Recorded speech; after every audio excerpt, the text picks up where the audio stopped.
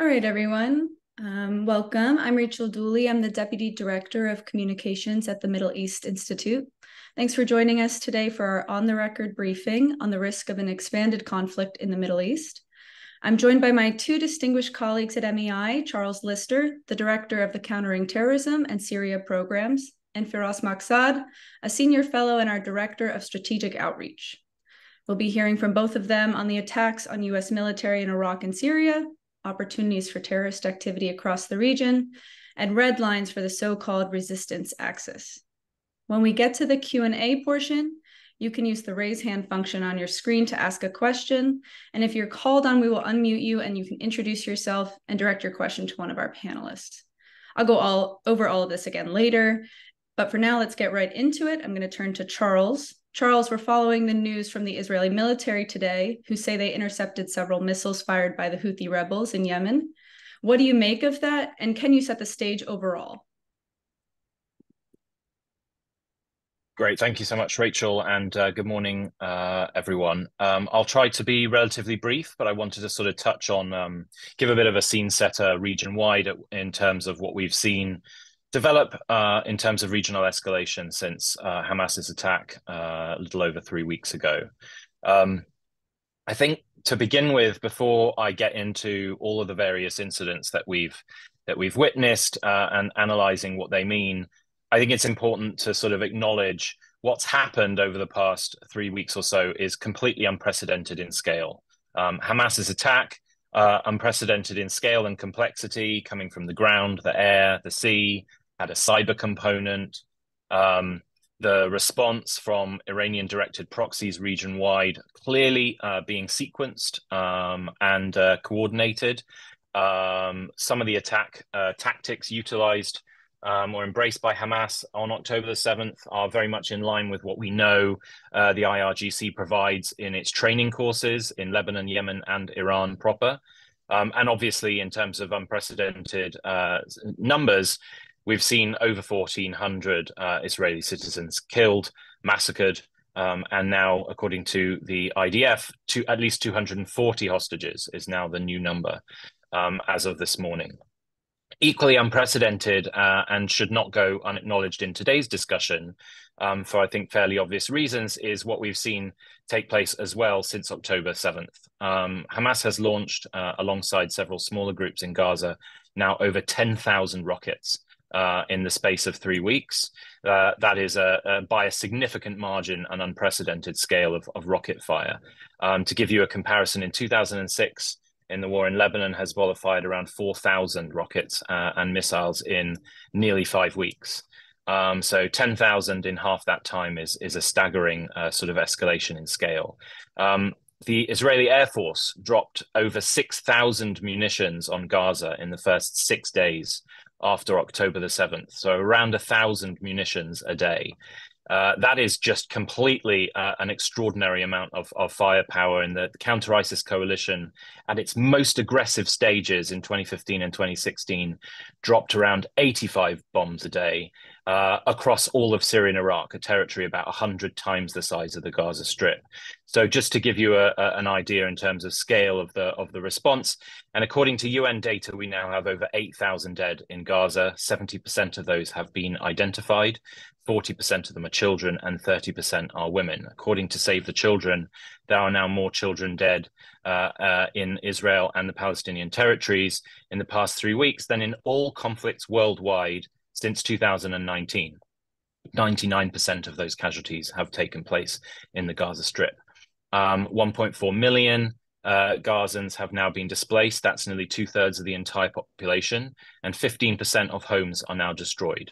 I raise all of these things to say that when we're discussing elements like Iranian proxy attacks, the prospects for a heightened terrorism risk, the completely unprecedented scale of violence is the key driver of what is to come, what's happening and has happened over the past 3 weeks, but really what is likely to come in the next months still ahead. So the regional response has been swift and significant from Iranian-directed proxies. In Lebanon, we've had attacks by Hezbollah and allied groups, including Hamas, for 21 of the past 23 days. In response to those attacks, at least 48 Hezbollah operatives have been killed in Israeli airstrikes. That's about 20% of all of the Hezbollah casualties they took in the 2006 war. So there really is no understating the scale of the violence we've seen already. And whilst everyone says that that northern front hasn't opened yet, which I would acknowledge is true, the scale of the violence nevertheless has been very significant. We've also seen in the last few days an interesting and worrying shift from Hezbollah away from anti-tank guided missile strikes and the occasional mortar launched specifically at IDF frontline posts along the northern line towards more use of medium-range rockets targeting populated areas, most of which have been evacuated, but that is tactically a significant and consequential shift. Across the border in Syria, we've had at least 12 cross-border attacks from the Syrian side of the Golan Heights by Iranian proxies and the Syrian military. We've had an increasingly aggressive IDF response, including very heavy nighttime airstrikes 2 nights in a row on Syrian army bases. So this is the one area of the region where a nation-state military has essentially become part and parcel of the violence with Israel, which is, again, no insignificant thing. Damascus and Aleppo international airports are almost entirely out of service after repeated Israeli airstrikes. And Russia, intriguingly, has significantly ramped up its electronic interference and jamming from its Khmeimim air base on the Mediterranean coast, which is interfering significantly with commercial air traffic through the region and specifically landing into Tel Aviv. In Yemen, which is, of course, foremost on all of our minds, given news this morning, the Houthis have launched now 3 aerial attacks, utilizing medium-range ballistic missiles, cruise missiles, and loitering munitions. One was intercepted by the US and allegedly Saudis over the Gulf. One was intercepted by Israel over the Red Sea, resulting in an impact in the town of Taba in Egypt. And one was intercepted this morning, the first time use of the Arrow air defense system over Eilat. It's really hard to imagine now with those 3 very significant waves of attacks, there not being an eventual Israeli response. Maybe we can come to talk about what that might look like. But we also shouldn't forget the Saudi element here. The Houthis have now launched a cross-border attack into Saudi Arabia around a week ago, killing 4 Saudi soldiers. That has put the Saudi military on red alert and put big significant question marks over the existing ceasefire there. Briefly, I've probably taken too much time already. Attacks on US forces in Syria and Iraq. We've had 33 at my count, 33 attacks on US troops in 14 days, 20 in Syria, 13 in Iraq. US military has acknowledged 24 injuries and 1 fatality from a heart attack. We have so far seen only 1 US airstrike response in Deir ez-Zor in eastern Syria on October the 27th. But since then, we've had 14 Iranian-directed attacks on US troops. So clearly the issue of deterrence hasn't been set yet.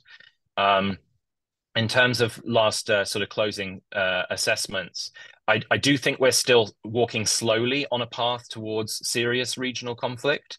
Iran and its proxies are doing, frankly, what they do best, which is testing red lines, probing enemy defenses, but not too hard. They are coaxing us and the Israelis into acting in a way that they would be able to present as serious escalation.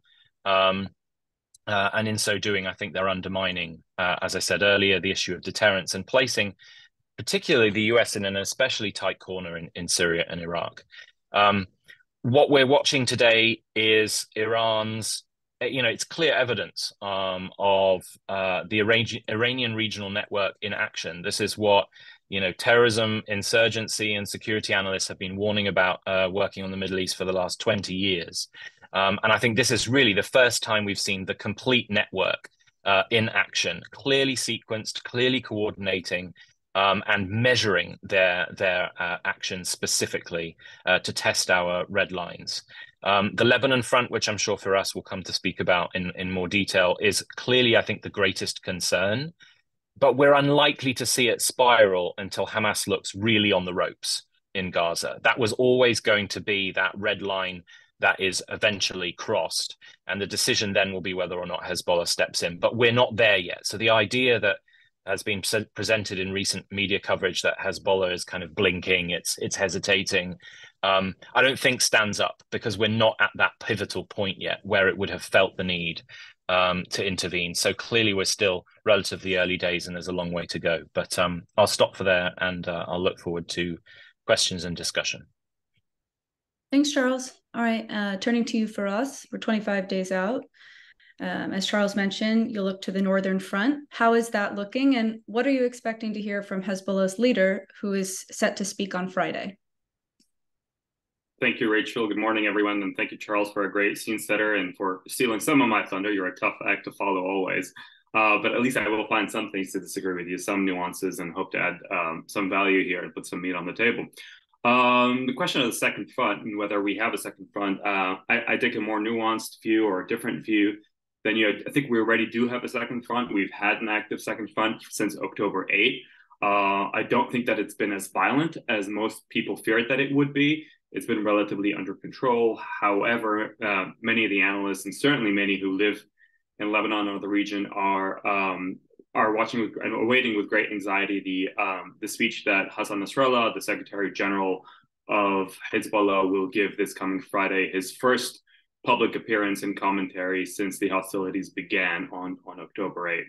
But I'd step back first and sort of take stock of where we've been 25 days in.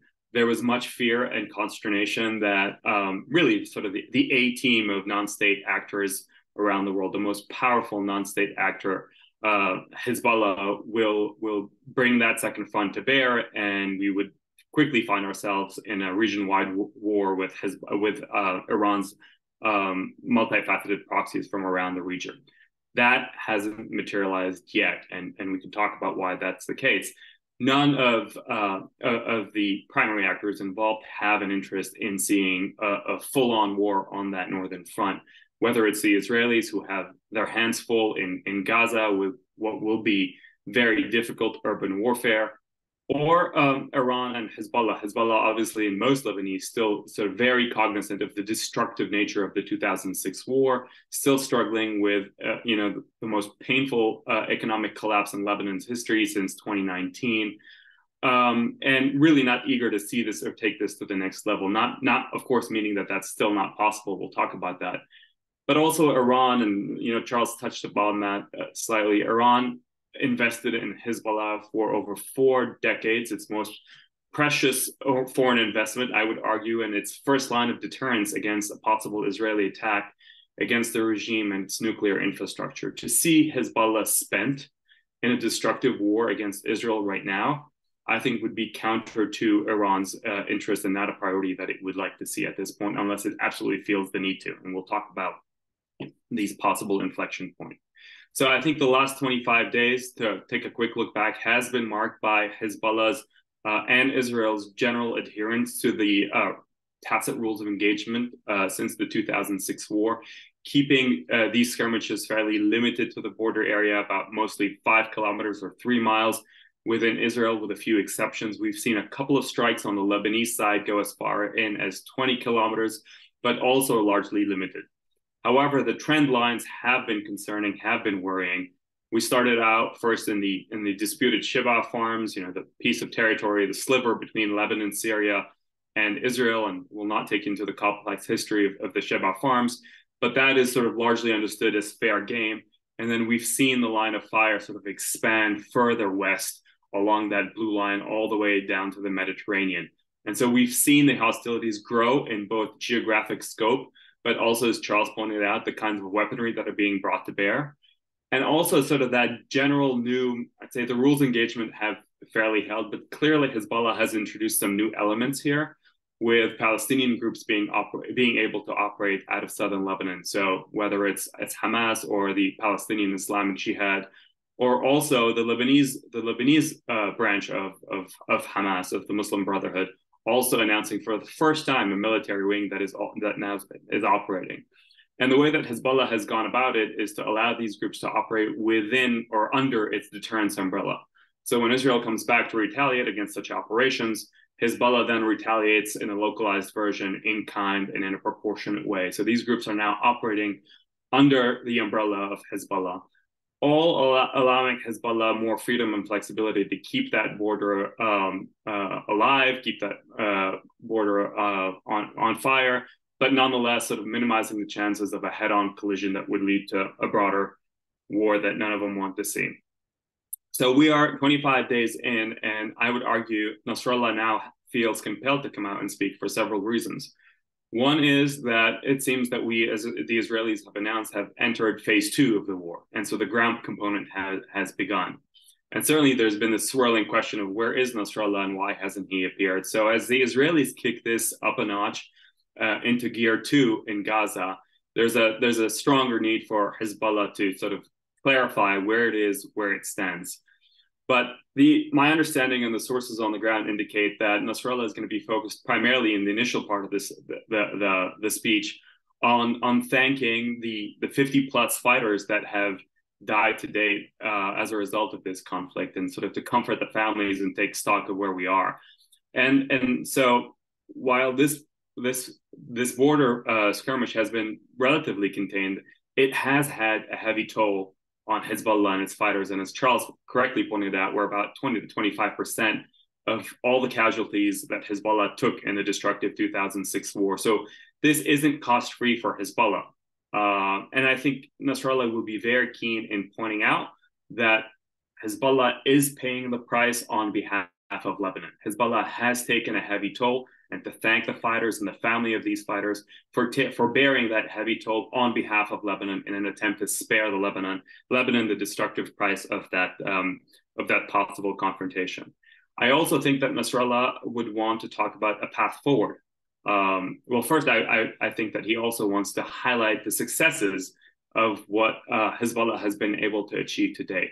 So I would expect that he will highlight that Israel has not launched this massive ground campaign that many feared were coming. Until now, it seems that Israel has taken a step back. Its ground incursions have been more measured. It's maybe slicing and clearing through Gaza. We've yet to see, but that kind of massive bombardment and occupation of Gaza, that land incursion, has not taken place in the most fair way. And I think sort of Hezbollah wants to give itself some credit for being able to distract and divert Israeli resources. Over 120,000 Israeli troops had to be deployed to the northern border, along with all the military equipment that comes to that. So I think Nasrallah wants to first thank the fighters and their families. Second, portray and highlight what Hezbollah has been able to achieve in terms of deterring Israel and coming to the aid of Hamas, perhaps maybe not as much as Hamas and the Palestinians want them to. There's been some vocal criticism from the Palestinian side of Iran and Hezbollah not doing enough. And then finally, also chart a path forward in a very sort of distinct Nasrallah way of warning the Israelis that what are the red lines? Should you cross X, Y, and Z, then you could expect Hezbollah and its allies and proxies to be involved in a greater way. So there'll be a lot of showmanship. But I think sort of more importantly, because Nasrallah and Hezbollah are not keen on a massive direct war with Israel, I think he will be very keen in presenting himself, not just as speaking on behalf of Hezbollah, but speaking on that broader axis of resistance, all these proxy groups of which Hezbollah is the A team. And I think sort of Iran moving forward will be perhaps less focused on the Lebanon arena and using the Lebanon arena and using Hezbollah on the northern front. Not that they won't be active, but really bringing sort of the full scope of its militias and proxies to bear. And so we'll be seeing more from Syria. We're already witnessing more from Yemen, perhaps also the Iraqi proxies getting involved. And Nasrallah, I think, will be keen to be sort of highlighting his role as the leader of the A team, and that's this being a unified front rather than being just northern Lebanon and just Hezbollah. And it'd be very convenient also to put some of that pressure, some of that burden off Hezbollah in the northern front. So it's a relatively, given the worst case scenarios out there, it's a relatively rosy picture, and I stress relatively. I agree with Charles that given unless there's some unforeseen circumstances, it is unlikely that Nasrallah or Iran would want to actively instigate a full-on war between Lebanon and Israel. However, there continues to be escalatory pathways. We will have to wait and see whether Israel will, in fact, try to dismantle and destroy Hamas's military infrastructure, as Bibi had sort of highlighted or set out as an objective early on in this war. With ongoing negotiations being shepherded by Qatar, but also with Egypt, with a lot of U.S. oversight here, might there be sort of a diplomatic off-ramp that would get Bibi and Israel to move back from that stated objective of the total destruction and dismantlement of Hamas's military infrastructure? But if they don't back off from that, and I agree here with Charles, if we do find ourselves in a place where this is a full court press on Hamas and Hamas is on its back foot, there'll be very strong, compelling reasons for Hezbollah and Iran to throw their lot in a more direct fashion with Hamas. I think the view from the Hezbollah and Iran side is that they don't want Israel to pick them off one by one. They'd rather fight as a front, as a quote unquote resistant front, rather than allow Israel to pick off Hamas. Still, there are possible ways in which this would manifest, in which Hezbollah would dial up the pressure, but still try to be short of a full-on war with Israel, although it'll be very tricky and risky.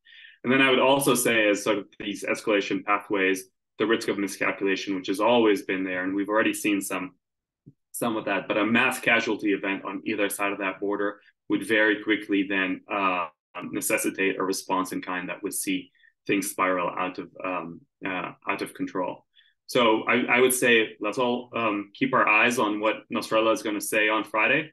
A lot of people will be tuning in. I doubt that it will be an inflection point, but I think nonetheless he'll put a lot of food on the table and thought and illuminate the way forward in terms of where Hezbollah is thinking of conducting, how they're thinking of conducting that northern border. Great. Thanks, Firas. At this point, we will welcome questions from our participants. Like I said, please use the raise hand function on your screen. And when I call on you, we will unmute you. And then you can go ahead and introduce yourself and your organization and then direct your question to one of our panelists. I'm going to wait and see. I see we have a first question from Vivian at the New York Times. Vivian, go ahead. Hi, can you guys hear me? We can hear you. Great, thanks so much. I just was wondering if you could talk a little bit, given the sort of like timely news today of the Houthis and their claim of this attack on southern Israel, if you could talk a little bit about to what extent the Houthis actually pose a threat to Israel and how they're sort of viewing this. Who wants to go first? Firas? Me? I'm happy to say, I think strategically, what we've seen from the Houthis blows out of the water what we've seen from anyone else yet. I mean, launching medium-range ballistic missiles in a wave with loitering munitions and cruise missiles far eclipses anything we've seen, frankly, from any of the groups, Hamas included, notwithstanding the scale of Hamas's rocket barrage. So strategically, what the Houthis are doing poses the biggest strategic challenge. The fact that we've seen the IDF deploy and use the Arrow air defense system for the first time speaks for itself. I think the strategic element of the weapons used will eventually force, and potentially after this third major attack, will force some form of an Israeli response. And nobody quite knows what that's going to look like, given the much more international nature here. But of course, there's the broader strategic reality. I mentioned in my opening comments that the Houthis have launched their first major cross-border attack into Saudi territory just about a week ago, killing 4 Saudi soldiers. It almost got covered up in terms of media attention, but that's very significant in terms of the threat that it poses to the long-standing ceasefire there. It pulls US forces in from the Gulf. And as we saw with what we still don't exactly know what happened, but with the impact that hit Taba in Egypt, all of these things present a much more complicated picture in terms of how to enforce deterrence, who enforces deterrence. Does that come from the US in the Gulf? Does it force the Saudis to act? Does it coerce the Israelis into acting? I think that's kind of the billion-dollar question that nobody quite has the answer for. But it is for exactly that reason that the Houthis are part and parcel of this regional network.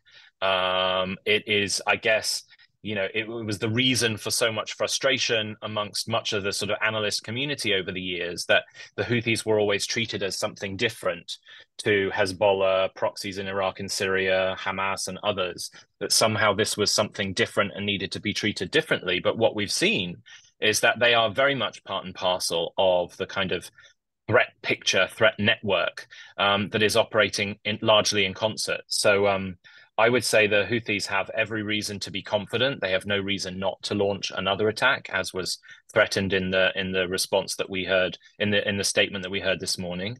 But it puts the Israelis in an extremely difficult position. It's one thing to take largely unguided rocket attacks and not feel the need to respond every single time. It's a whole thing altogether to know that medium-range ballistic missiles, loitering munitions, and cruise missiles are being launched in their 10s or 20s at your territory, and you're not responding. So I think that it's not a perfect answer necessarily to your question, but what I mean to say is this poses, I think, the most challenging conundrum that collectively we now face in terms of responding to this regional threat picture. Yeah, I would add only very quickly that although that this is sort of the most significant attack in terms of the kind of munitions that were used, the drones and the cruise missiles, very reminiscent of the attack on the Saudi oil facilities in Aqiq in 2019, and the complexity of that and the difficulty of actually trying to guard against all those kind of munitions that are used, multi-layered defense systems required for that. It's had arguably the least impact on the ground. We're all focused on what's coming in from Gaza, from Syria, from Lebanon. Those were successfully intercepted. But politically, I think sort of here are the challenges, because we know that at least the first time around that these munitions were fired at Israel, perhaps at least one of them or some of them were intercepted by the Saudis, by Saudi air defense. And I think that the Houthis and the Iranians would be very keen to color the Saudis as doing their part on behalf of Israel. And all the political challenges that would come as a result of that for the Saudi royal family in terms of domestic public opinion in Saudi Arabia, which I know, Vivian, you are very aware of, and the difficulties, which is reflected in these tough statements, tougher than expected statements from Saudi Arabia in response to what's happening in Gaza, and which rubbed many people the wrong way, perhaps, or took them by surprise here in DC. So politically, I see kind of an effort here by the Houthis and the Iranians to put the Saudi leadership in a difficult spot in terms of whether to come to Israel's aid and intercept a lot of these things transiting through their airspace or not. And then if they don't, that sort of question that Charles very much highlighted, which is what do you do and how do you reestablish deterrence? And I think that's something that's probably very actively on the mind of the Israeli leadership right now. How do you respond to these attacks from Yemen? Great, thank you both. I see we have Sam Dogger from Bloomberg. Sam, go ahead. Yeah, hi. Hey, Rachel, Firas, Charles, good to be with you again. Greetings from Riyadh as well. So my question is on Syria. I mean, I've spoken to a couple of people, and they told me that the Russians appear to want to provoke some sort of an escalation in southern Syria, and that they're sitting back and watching the Iranians and their proxies amass on the Syrian-Israeli border. What do you make of that in terms of Russia's motives here? I'm happy to jump in first. And Charles, you certainly follow the details of Syria more closely than I do, but at a broad political level, obviously here, Russia is a beneficiary of the chaos that's happening, unfolding in the region, and America being drawn back into it. We all kind of know where the administration has been since coming into office, which is retrenching away from the region in favor of focusing on great power competition, certainly with an active war on the European continent, with Russia's war on Ukraine. So it makes complete sense that the Russians now are perhaps very gleefully willing to add fuel to the fire in the Middle East. But that's the broad sort of political picture as I see it. In terms of what's happening on the ground, I turn it over to you, Charles. Yeah, thanks for us, and Sam, great to hear from you. I would say, I think to sort of piggyback on the way that Firas started, Russia is very happy to both stand back and get out of the way and then happily watch chaos unfold. But it's also quite happy to facilitate chaos. I think Russia has obviously a broader strategic game in play at the moment, which is to hope that what we're watching right now puts the United States in a position where it eventually has to conduct a withdrawal from Syria, potentially draw down or even withdraw from Iraq. And we've seen a lot of political statements from across the board in Iraq recently pushing in that direction too. And in so doing, it doesn't actually have to do a great deal as the Russian military to watch that path continue to be paved. We're on it. That is where we are headed right now. I think in the southwest, no question. Well, first of all, the Russian military has a very limited presence in southwestern Syria. It's been a long-running Israeli complaint that the Russians never did what was necessary to abide by what the Russian Ministry of Defense originally promised back in 2018, which was to prevent an Iranian return within a certain band of territory near to the Israeli border. They never did that. The most that the Russians have ever deployed to southwestern Syria was about 150 military police, which is kind of a meaningless presence to begin with. No question, Iranian proxies have long had an established presence in the southwest of Syria. We have seen visibly the deployment of Iranian proxy forces from eastern Syria to southwestern Syria in close proximity to the Golan since October the 8th. They've been filmed. There's no secret of it. What the Iranians have also done over the past 5 years or so is shift away from having openly foreign Shia proxies to recruiting local Syrians, mostly Sunnis, to fight within its own proxies that are deeply embedded, not as their own separate formations, but within the Syrian army. That's why we've seen 3 Syrian army bases hit by heavy Israeli airstrikes in the past week. It's those bases, including an air defense base, where the Iranians have had a very significant presence. And so I don't think the Russians are actually actively doing anything to facilitate this. They're just happy not to intervene and to prevent anything from being done in terms of Iranian linked or Iranian directed movements. I mentioned already the Mediterranean jamming and electronic interference. That's not new. At times of greatest tension between Russia and Israel, and with that tension being caused by heavy Israeli airstrikes in Syria against regime and Iranian targets, the Russians have intensified that jamming activity from Khamenei.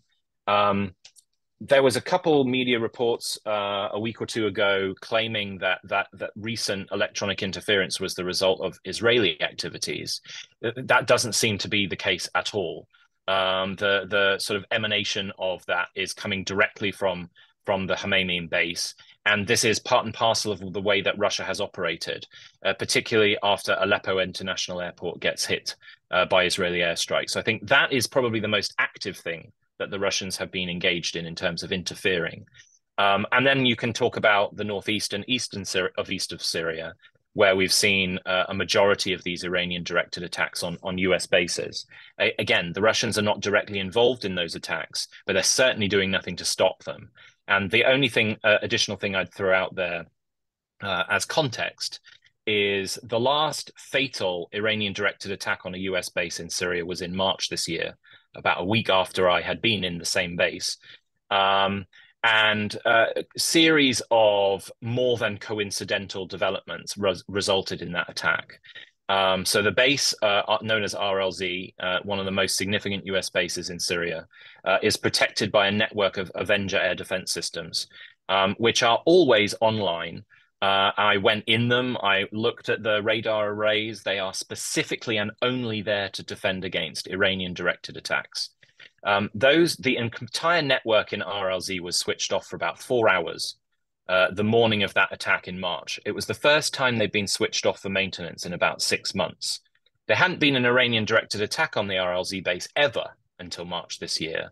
But somehow an Iranian militia in Iraq, about 200 miles away, knew and decided to launch suicide drones into the RLZ base. And it just so happens that a Russian jet buzzed over that base a few hours before. Now, anyone who knows anything about a fighter jet will know that they're instantly aware if they're being on radar systems, and they would have known that for the first time in a long time, the RLZ radars were off. I am totally convinced that there was some connectivity there, and that was not just some miraculous coincidence. So there is, I would argue, the potential for some connectivity between Russian and Iranian actions. We know how closely they've operated vis-a-vis Ukraine. But when we get to that point, I would say is unclear. I think CENTCOM and the US military chose not to make some of those more than coincidental developments public for a reason, because there was great concern about how complicated things would get if we made them public. But I wanted to put that out there as kind of complicating context. The Russians are not totally innocent bystanders in all of this. Okay, great. Thank you. We have a question from Chase Winter, Energy Intelligence.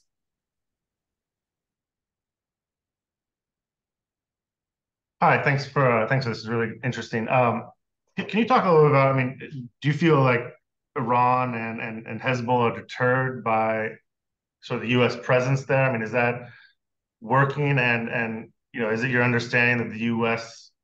could get actively involved beyond sort of airstrikes on militia in Syria and Iraq, but directly in the case of Hezbollah sort of really opening a northern front?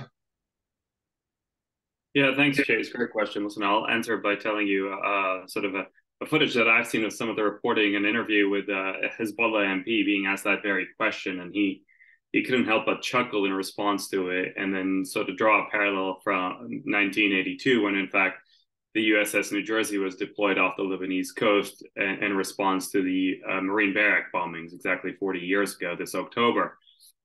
It's very challenging for the U.S. to establish deterrence against asymmetric proxy forces. Charles tracks that very closely in Syria and Iraq. I would argue that much of the retaliatory fire that has come on the heels of attack on American bases has proven insufficient in the broader scheme of things, and so I think that continues to be challenging. Now, that does not, in my mind, sort of go to mean that sort of the deployment of very significant military hardware in the Eastern Mediterranean, but also in the Gulf, does not have an impact.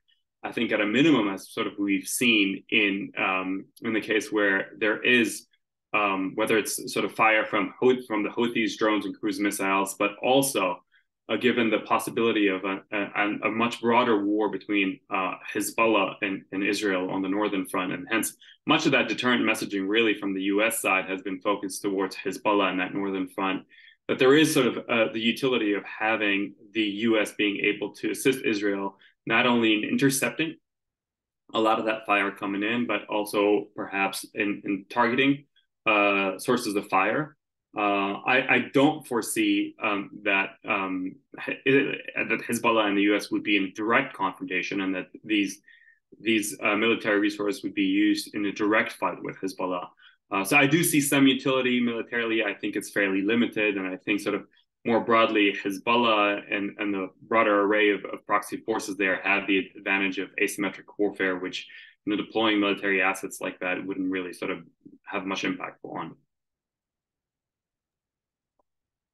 Yeah, I don't have too much to add really to what Firas said. And I would say I agree. I don't see US troops getting directly involved. I think particularly given an impending election, I don't see this administration making that decision. I think so far the administration has been extremely risk averse in terms of measuring its willingness to respond to what's happened in Syria and Iraq. 30 plus attacks on US troops in 2 weeks is no small deal. So far, that's drawn one set of airstrikes, which hit unmanned weapons caches in eastern Syria in the desert. I mean, it is as careful and gentle and measured as you're going to get in terms of some form of a deterrence response. And clearly, deterrence hasn't been established because we've seen at least 14 Iranian directed attacks since. So I think the deployments to the region are more than anything intended as a sort of almost, kind of like an indirect threat, an intimidation. This having two aircraft carriers in the Mediterranean doesn't happen every day. But it's not much more than that. And there's concern, and there has long been concern and frustration within DoD and within CENTCOM proper about tighter controls being placed on their ability to respond tactically to attacks like this. It's not a coincidence that after that March attack I talked about earlier, CENTCOM Commander General Kurilla had his posture hearings in the Congress a couple of weeks afterwards. Not a coincidence that he chose to lay out all of the statistics about Iranian-directed attacks on US positions in the Middle East. And he said at the time that there'd been, I think, 84 attacks by Iranian-directed militias on US troops since January 2021. He didn't say since Joe Biden became president, but that was what was intended. And he then, in a, I think, carefully orchestrated question, in his answer said, we've been given permission to respond 4 times. That it wasn't a coincidence. That was very much a political message chosen to suggest that we don't have the freedom to respond as much as we'd like, and we haven't established deterrence. All the more so today compared to March this year. We've now had over 115 attacks on US troops in the past 2.5 years, and nearly 30% of them have come in the past 2 weeks. That's not an insignificant thing, but deterrence, as I keep saying, has not been established. Iran and its networks here have the free hand almost. They certainly have the advantage. And the more this happens, the weaker the US position in the region gets. That's not going to encourage us to act from the Mediterranean from aircraft carriers. If anything, it's going to force us to take measures in the other direction.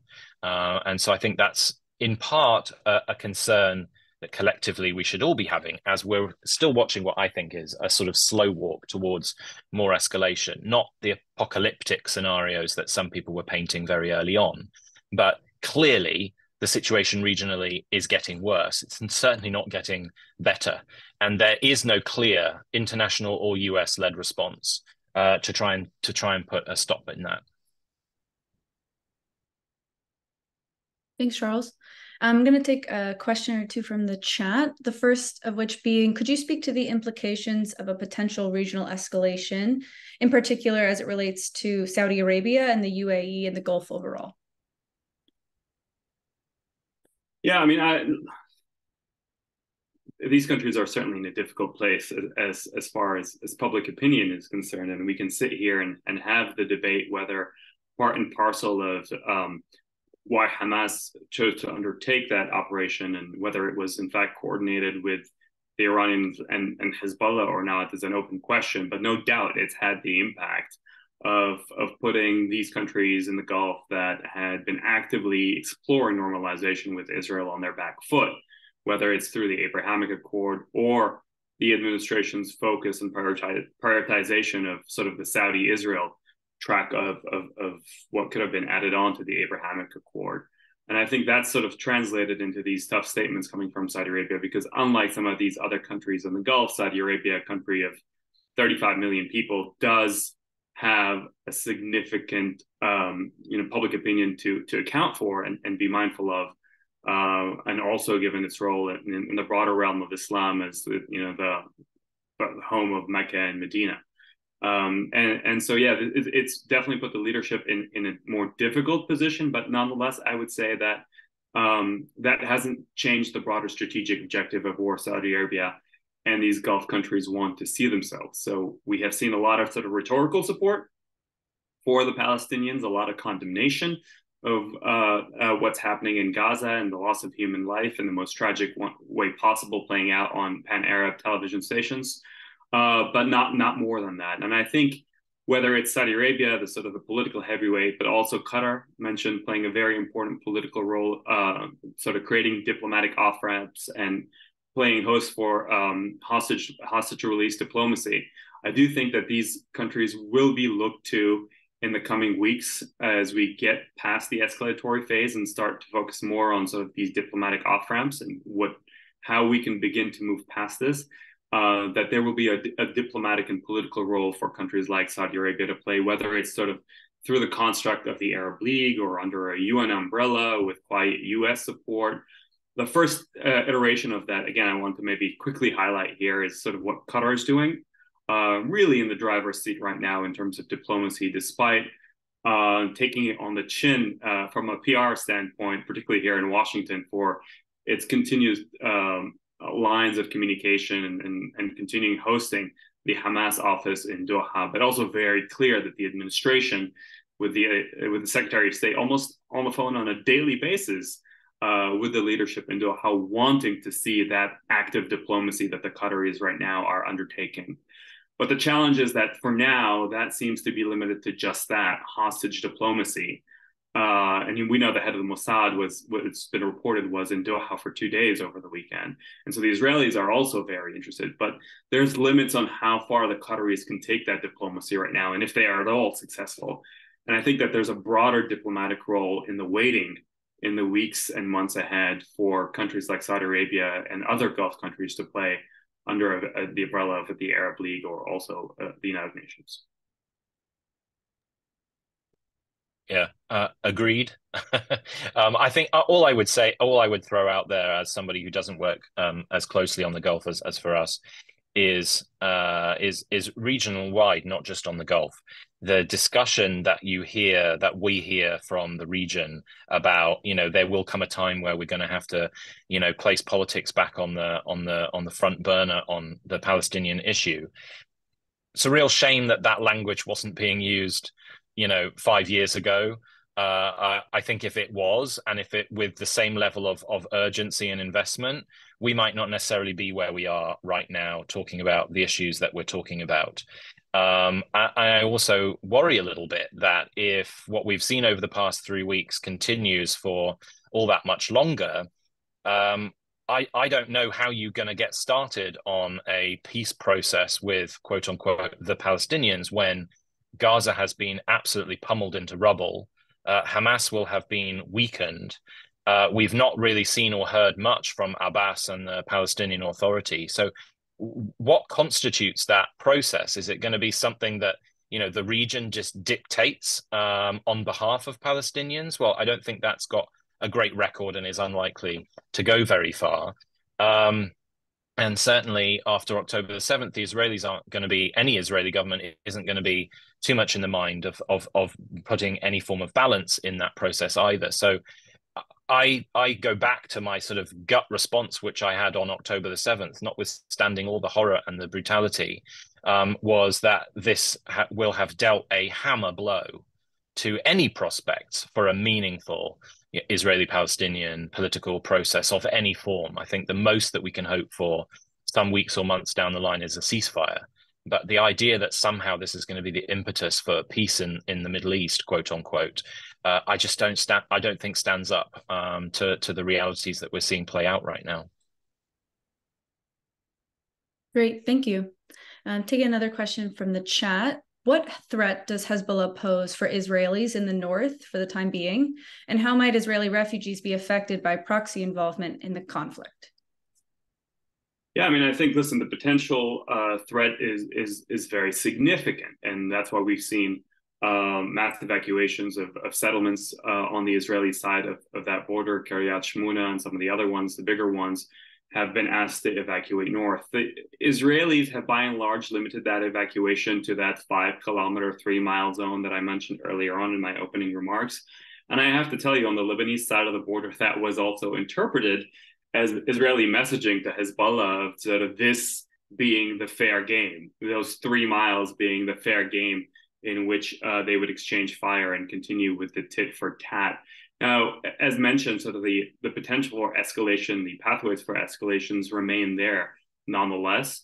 And one possible inflection point is that speech on Friday. I do not see it. If I wasn't clear enough in my remarks so far, I do not currently see the desire by either of the main parties involved to take this to a full-on confrontation.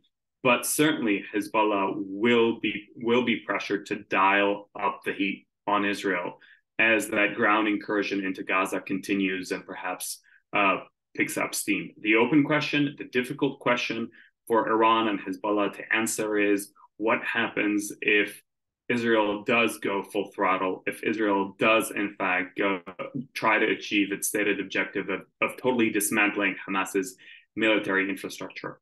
I currently have doubts that we will get there.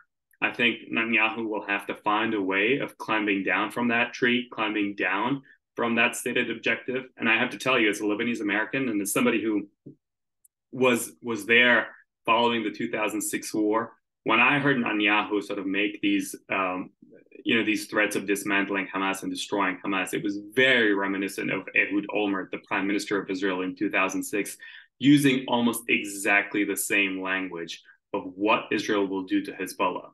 And we all know the history since that Hezbollah today is exponentially more powerful than it was in the 2006 war. So I have some doubt that Israel will be able to go full throttle and achieve its initial stated objectives. But if we do get to that point, I then do worry about a full-scale war and Hezbollah's involvement and Iran's involvement tipping over to an all-out regional confrontation, or at least a blowout confrontation.